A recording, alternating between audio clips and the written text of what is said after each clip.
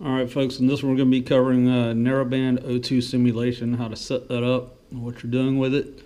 And of course in this one we're going to kind of go over two tabs, only because two tabs has to be messed with to be able to deal with this one tab. So basically we're going to be messing with the narrowband O2 simulation on this one. And lastly we're going to be, or the next one we're going to be messing with is the ECU inputs tab, because we have to set this one up to be able to use the narrowband O2 simulation. So basically, and this one right here, now of course, without being connected to the ECU over here, we can't do these drop down tabs over here. You have to be connected to the ECU to be able to do this. But in this instance, we're going to say we've already set everything up, which I have for this instance. Basically, I'm using a Innovate LC1 wideband, and I already have it set up as my rear O2 parameter here, or the input. And I also have it down here for wideband. If you notice, it says used for narrowband simulation only. It's the only reason why you would need to mess with this. Otherwise, you're really not even needing to mess with this section right here. This is the only purpose of this, is for the narrowband simulation. Okay. So basically we're just selecting which input we're using it for, so it knows where to look for the wideband to use it for a simulation. So in this instance we're using it for the rear O2. We're setting it up here, so this is where we're going to be displaying it for data logging purposes, so that we can see that in our logs. Okay, don't necessarily have to put it there, but if we want to log it, that's definitely helpful to use it. Okay, so we're going to go over, we're saying we have everything set up here. We're done with this tab because we now have it set up. Then we go to narrowband O2 simulation. Pretty self-explanatory. You want narrowband O2 simulation, click narrowband, enable narrowband simulation. Okay. Now the wideband switch point. This point right here is basically easy to set up. Basically what we would do, and I already have it pulled up over here.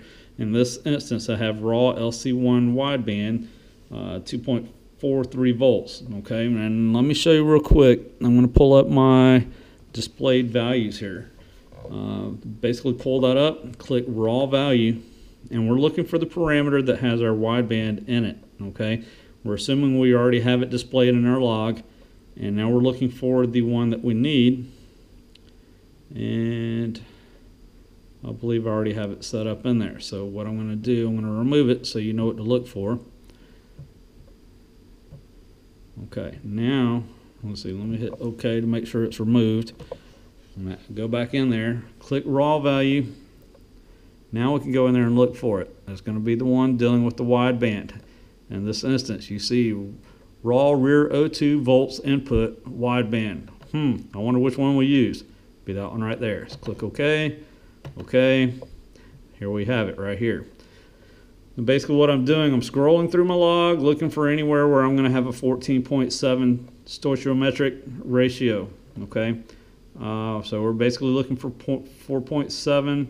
Now it's going to be give or take. Right here I got 2.5, but in another section I believe it's 2.43. Yep, right here I've got 14.7, 2.43. It doesn't matter if it's two hundredths off. It's not going to be that big of a deal, but we want to get it close. Okay, it can throw your reading here off if a good bit if you have it way off. So basically whatever you're reading that you're seeing here for the raw LC1 wideband, or whatever wideband it is you're using, 2.43 in this instance, that's what you throw in there. Bam, simple. Okay, the only other thing is startup options, delay 4. If some people I have had asked me, is there anything I can do to get my wideband to start sooner? Yes, you can delay 4 or however many seconds here. This is a section I don't really ever mess with. I'll leave it just as it is. The wideband has to have a certain amount of warm-up time, or the sensor has to have a certain amount of warm-up time before it's going to start. Same as the stock O2 sensor. You want it to be able to warm up. But in certain instances you may want to change this either sooner or later. So you have the option to delay for however many seconds here before it starts. I just leave it at 15 seconds. Okay. Normally when you start the car up, it's going to be an open loop anyway. It's not going to go into closed loop right away, so it's really, it's not going to hurt anything to leave it at 15 seconds, but some people are having problems. But if they're having problems with their car, with their wideband not going to start sooner, then you may have other issues that you need to be worried about, okay? And it also is not going to go into narrowband simulation until the wideband is not equal to, say, 0 volts for both of these, the plus or minus 0 volts. So it has to be equal to anything other than what is in here before it will start, okay? So it would have to be at least 0.01 or anything higher than 0 volts before it will work, okay? I've never really messed with it at all. I've never really needed a reason to, but if there's any reason whatsoever that you want it to start outside of this 0 volts, that's where you put that in there. That basically covers how to use narrowband O2 simulation.